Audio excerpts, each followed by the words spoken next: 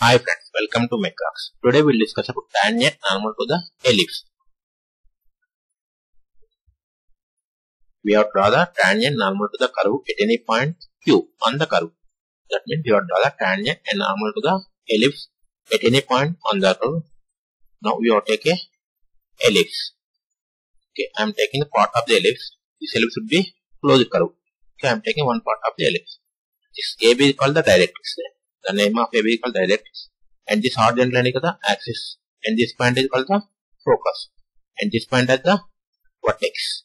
Now you take a point Q on the ellipse. Anywhere on the ellipse. I am taking one point is here. And name it as Q.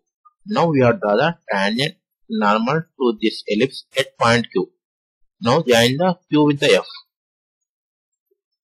Now you draw a perpendicular to the QF line. Perpendicular means 90 degrees. Now you draw a perpendicular to the QF towards AB. This line and this line should be perpendicular. And name this line inside the directrix at P.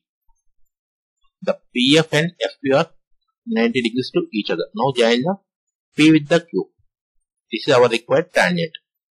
P with the Q. This is our required tangent. Now you draw a perpendicular to PQ. Like this. This PQ and this line is perpendicular. And name it as this PQ. This is called the tangent TT. And this is called the normal NN. NN represents the normal.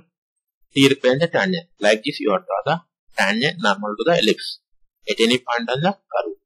Thank you for watching my video.